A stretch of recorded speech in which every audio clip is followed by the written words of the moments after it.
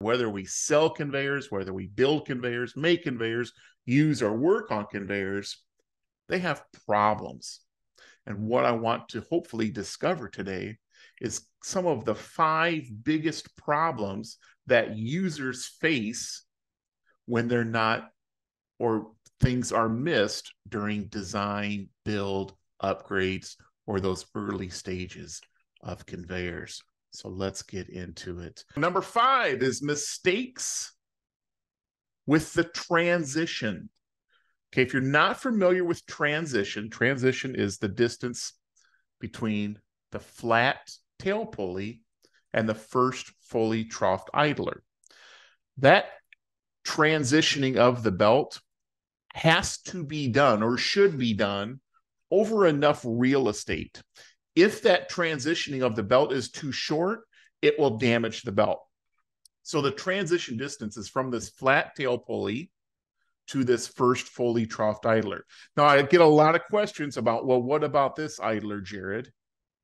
That's what we call a transition idler, and it's there to support the belt, and it's important, but it doesn't change the overall real estate that's needed, or length of belt that's needed to properly transition that belt to its fully trough. So for this discussion, this idler, although important, it's not relevant in how much transition distance we need. If the transition distance is too short, you're going to see damage right here in the middle thirds of the belt. Let me get into this a little bit deeper here for you to make some more sense out of this. This is what I'm going to call a tension heat map. Overtension in short distances can damage the belt. So what this heat map is showing you is the belt's tension as it transitions from the flat tail pulley to the first fully troughed idler. And you can see the blue is very lower tension compared to the green, which is a much higher tension. What's happening when you stretch, or when you tension, or when you trough that belt, as that belt's developing its trough, the outer edges of that belt are being stretched under greater forces in the center of the belt. And that's what creates this inconsistency in tension. And that's what can eventually damage the belt. So there is some transition distance recommendations, but they are only recommendations. So basically, the transition distance recommendations from SEMA will depend on the trough ability, or the eventual trough of the belt, the tension rating of the belt, or how much stretch is on the belt, and then whether it's fabric or steel cords. So basically what they're giving you in this chart is a factor to multiply times the width of the belt to get what that overall transition distance should be. I worked up an example for you on a 36-inch belt that's troughed to a 35-degree angle. That's at 80% stretch. You would take 36 times 2.4, because 2.4 is the factor that they tell you to multiply the belt width times. That's going to basically give you a need of about more than 7 foot of transition distance. So what they're saying is that the distance from the first fully troughed idler to the tail pulley should be more than 7 foot. And a lot of conveyors don't have that. And then the users, the guys that are on this webinar that said, hey, we're building, or we're working on conveyors, we use conveyors, or we're maintaining conveyors, that's the group that's sitting here joining with us today. They're scratching their head and say, hey, what do I do about that belt damage?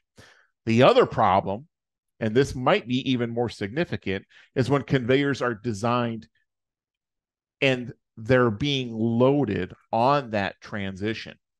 The belt should be designed, the conveyor should be built in a way that the belt is fully troughed before it's loaded.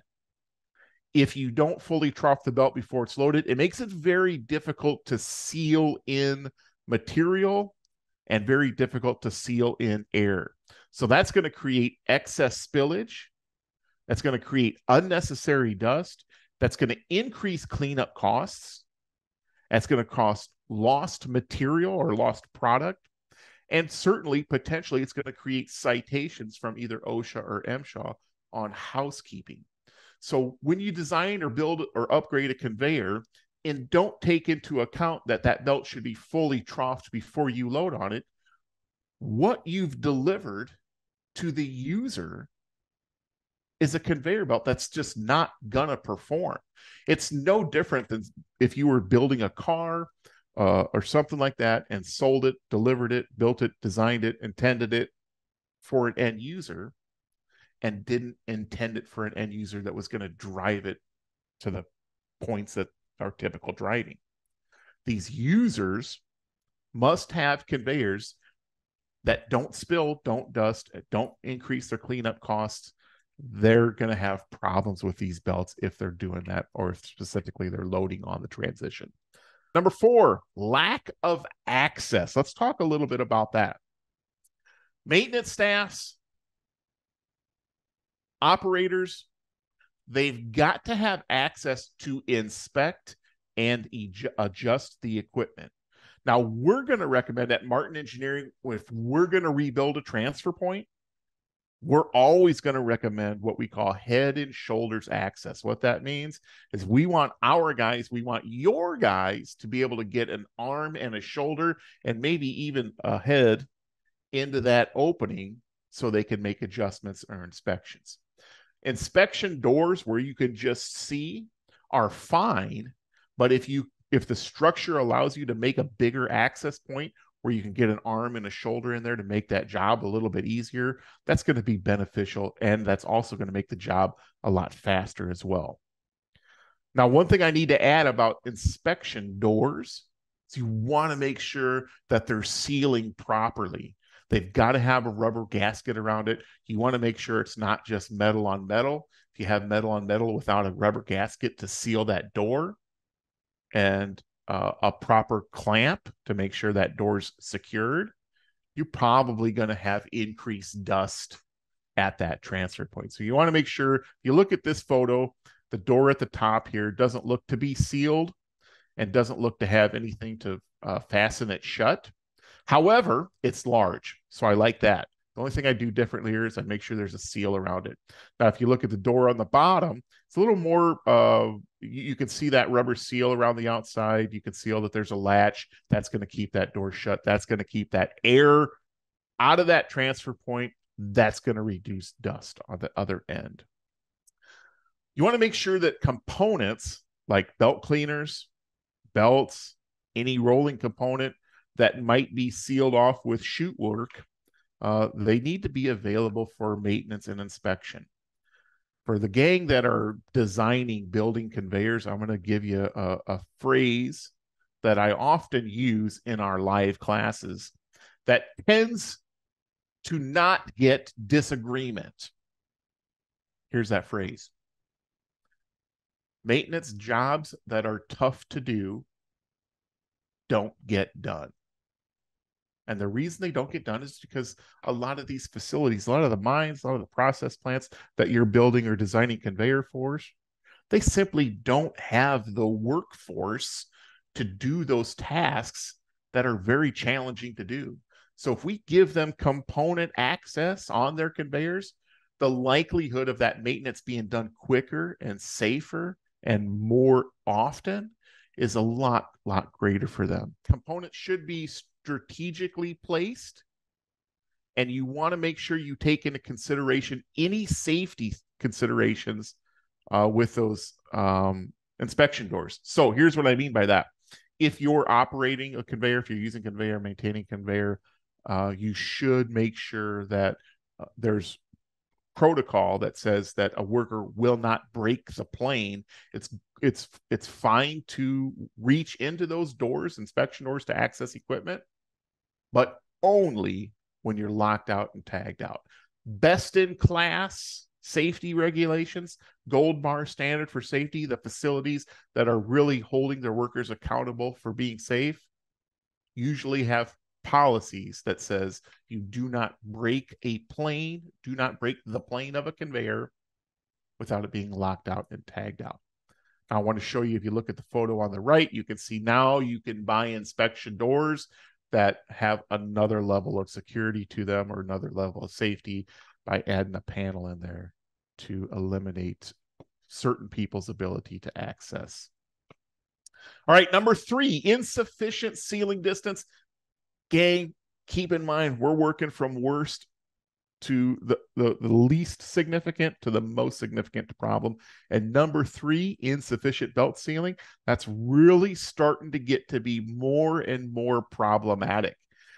Here's what we're referring to when we talk about insufficient sealing distance, and that's the edge distance from the belt. So if you look at this photograph, you can see the chute wall here vertically, and you can see the edge of the belt. What I'm talking about is this distance right here, the distance from that skirt board to the edge of the belt. Now, keep this in mind throughout this discussion. This belt's going to track a little bit from side to side. Hopefully, it's not going to track significantly poorly, but it may. And it'll probably move a little bit from side to side. That's one of those things that we just have to deal with as conveyor operators, that our belts tend to mistrack. So as I look in this photo, I can see my edge distance, this free belt edge, as we call it, is X. But as I'm running this conveyor and it weighs from side to side, that distance might be anywhere between X and Y. It's going to vary a little bit. So SEMA has a formula that tells you how much free edge belt you would need.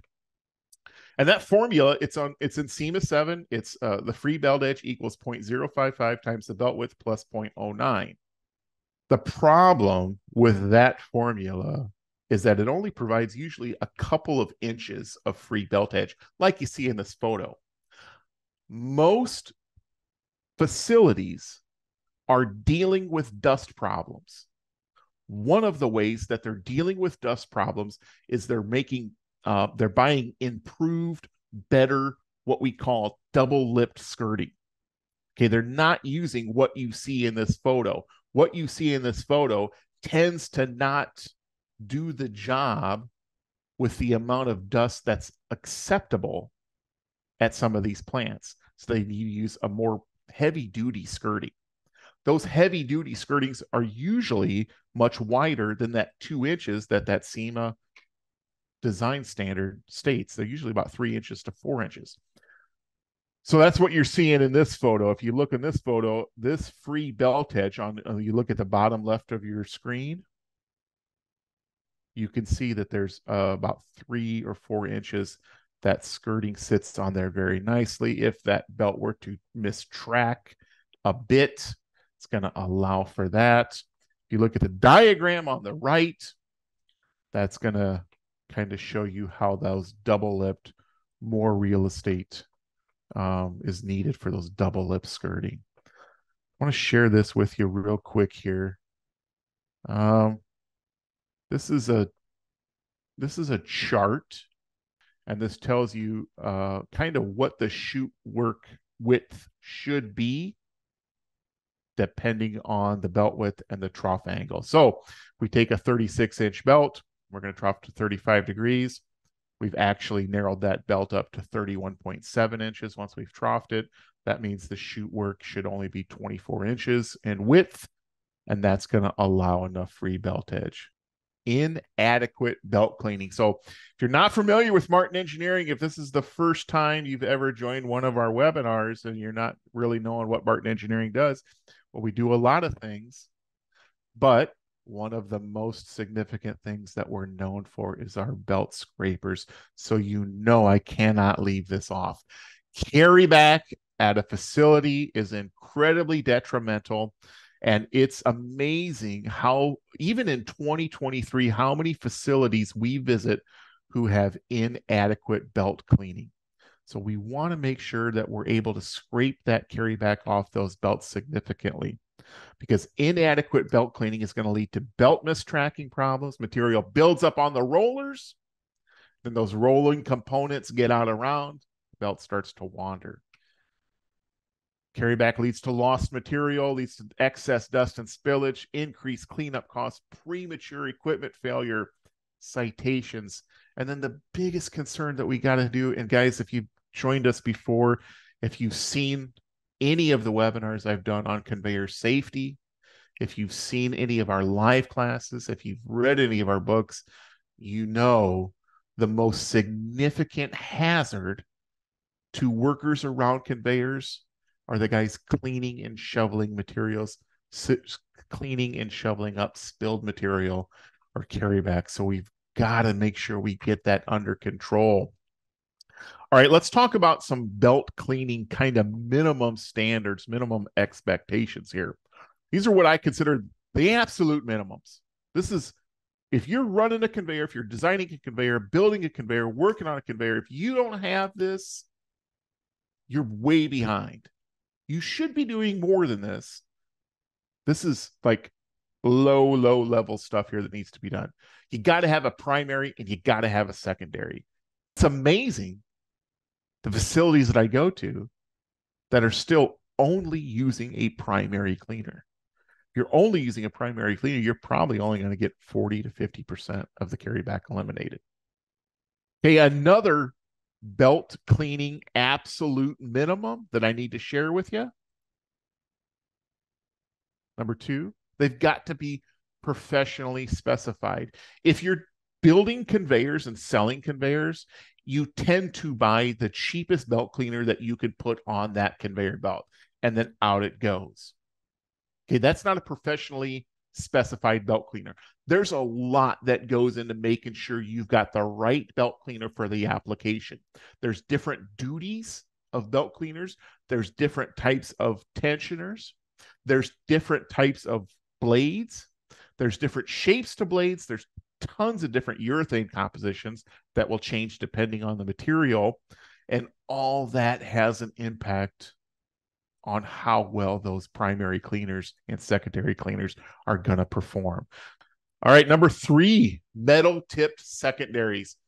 Primary belt cleaners can be urethane, that's fine. Secondary cleaners, they've got to be tungsten carbide or stainless steel, some sort of metal. There's lots of urethane secondary belt cleaners out there. They're not going to get the job done. If you're concerned about a metal secondary with your splice, let me know, and I'll talk you through how that can work. Finally, I need to share this with you. There's new technology out there that some of you may not be aware of. We've introduced this new belt cleaner maybe a couple of years ago now. It's called the Clean Scrape. And traditional belt cleaners are going to use that urethane primary cleaner.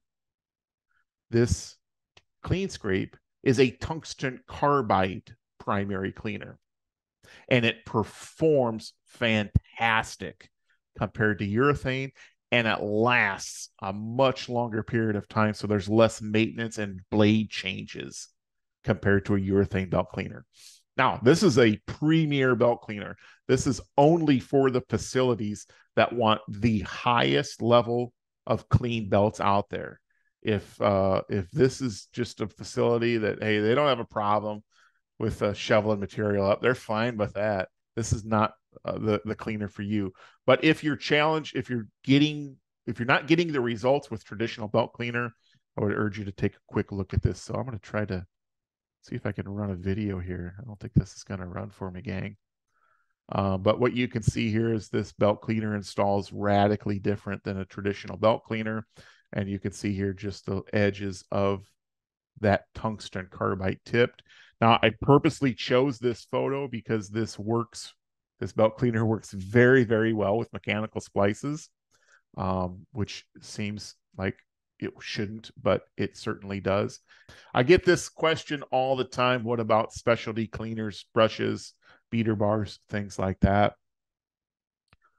Well, they'll clean the belt.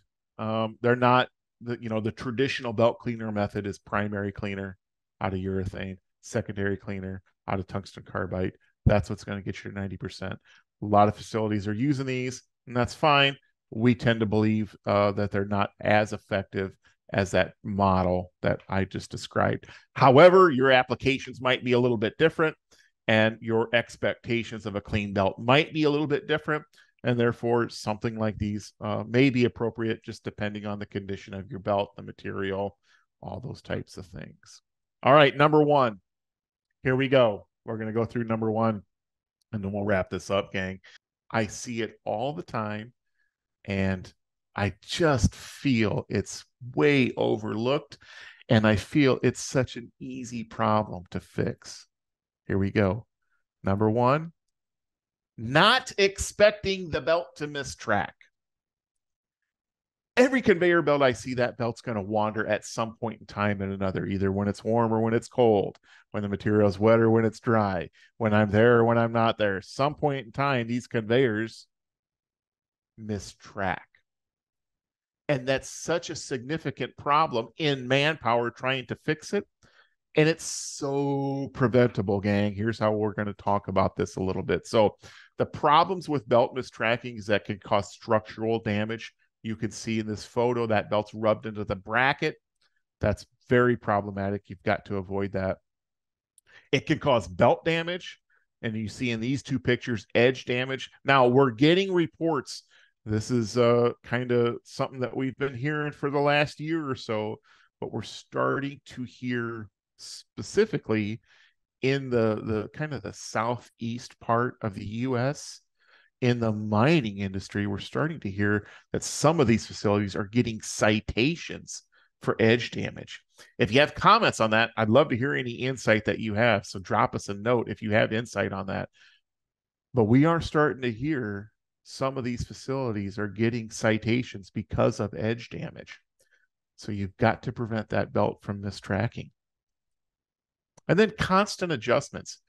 When you deliver or build or design or upgrade a conveyor belt that doesn't have already installed belt tracking devices, what you've delivered to the end user is a job, a task that they probably don't have a lot of time to solve, that they probably don't have a deep enough understanding to solve, and that they probably have lots of other things that are a higher priority. What you've given them is a big headache when you don't assume that that belt will mistrack at some point in time. Because what they're going to do is they're going to send a guy out with a hammer. And what's that guy going to do when he goes out to that hammer? With that hammer, he's going to just start beating the hell out of whatever he can find, whatever he thinks can make an adjustment, going to start beating on it. Right? That's a challenging, and what he's going to probably do is going to come back and do it again the next day. That's a very challenging piece of equipment to deal with. It's just constant adjustments that tend to not correct the problem or only correct the problem short term. So here's my recommendation. Add or include the products that are almost always needed to aid in correcting any potential belt mistracking. There's what we call passive devices, which would be crowned head pulleys, V rollers. Any simple tracking devices would be considered a passive device. Those help keep the belt centered. But we also want to talk a little bit about what we call dynamic devices. Now, dynamic devices are almost never included on the original design or spec or build of a conveyor belt, and they should be, because they are significant in reducing the belt's likelihood to mistrack. What dynamic devices do is they react precisely and instantly to any wander or any mistracking that that conveyor belt might have. What happens is the belt bumps into the guide roller that you see here. So this is our guide roller. As that belt bumps into that guide roller, through linkage, it makes an adjustment to either a carrying idler or a return idler to make adjustments, constant, precise, instant adjustments to that idler through the linkage, like you see in this diagram. And that's really a critical component that should be considered. All right, let's talk a little bit more about placement of these units, because that's important. So if you're building, designing, or upgrading conveyor and you use one of these units, look very closely at point A, B, and C. So A is right here before the belt enters the tail pulley. B's right here as the belt exits the transfer point. And then finally C right here just before the belt discharges its cargo. Here's why we recommend these belt tracking units be placed at A, B, and C. A, you want that belt loaded. You want that belt tracking properly before it enters the load zone. Now, you could potentially add one here, but chances are, because of our number 5 oversight, you don't have the real estate there. If you had the real estate there, I'd put it there, but probably you don't. So you want to put one right here. So as that belt enters that tail pulley, as long as that tail pulley is square and aligned, that belt's going to continue to track properly as it's loaded. Very important. The most critical spot to install a unit is right here. As the belt's being loaded, that can throw it out of alignment a little bit. So you want to realign it after it's loaded. That's why we recommend point B. And then finally, you should consider putting one at point C. And the reason for that is if this belt is dumping onto another belt, we want this belt to be centered before it disloads or discharges its cargo. That's going to help the receiving belt be centered and keep dust and spillage at a minimum on that receiving belt. So, boy, if you want to do your clients a solid when you're building, designing, or speccing, or upgrading conveyor belt, you should include these units at point A, B, and C. Now, they have some limitations. These limitations are going to be specific to dynamic devices. They have about a 70 to 150 foot. That depends on belt speeds a little bit. So those passive devices, much less of an impact. They won't have the reach that a dynamic device does, but a dynamic device also has a limitation to its reach or its ability to affect proper tracking.